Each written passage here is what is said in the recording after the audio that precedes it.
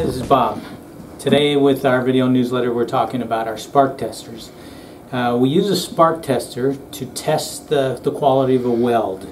After you've done a weld, you can take the spark tester and you're looking for a spark that goes from the electrode to a piece of metal or a conductor. And that'll tell you, even as small as a pinhole, if there's a bad weld in there and the electrical current can get through it, that means you're probably going to have a leak. What I'm going to show you today is a couple of different ones. I've got in my hand our BD10AS. This is used for intermittent testing. It can be used for 10-minute intervals basically. And then we've got over here our more heavy-duty BD50. This one has a transformer which allows it to run cooler, so you can actually run this for extended periods for up to 3 hours. The current is adjustable from 20,000 volts to 50,000 volts using this little knob here, and the voltage varies kind of based on the electrode that you're using. This is our standard tip electrode that comes with the unit.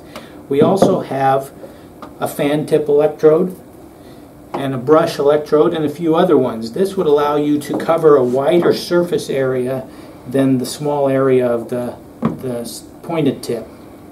And when you're using this unit, what you're going to do is hold it about 1 inch. The total area, or it has to be within an inch of the electrical component or the piece of metal that's going to conduct the part.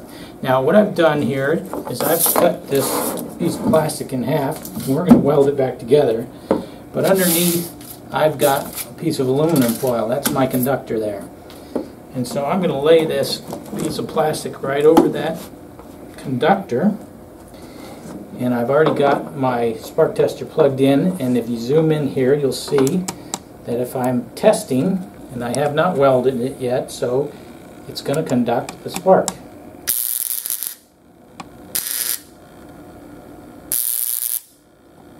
Okay, so now we're going to go ahead and do a weld, and then we'll do it again, and just to show you that hopefully there's no spark.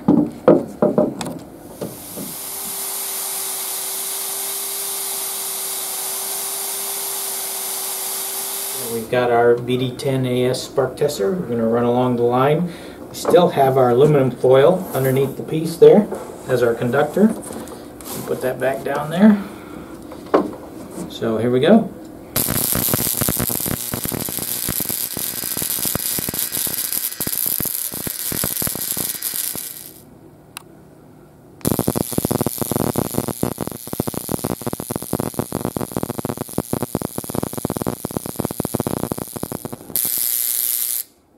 Okay, so we now have tested it. We're good to go, and thank you for joining me on this video newsletter. And also wanted to mention that we have one other spark tester on our website. It's called the PST100. It's a pistol grip spark tester, and actually has a little bit more range. As I said before, we have to be within an inch on this one. The pistol grip gives you a little more range.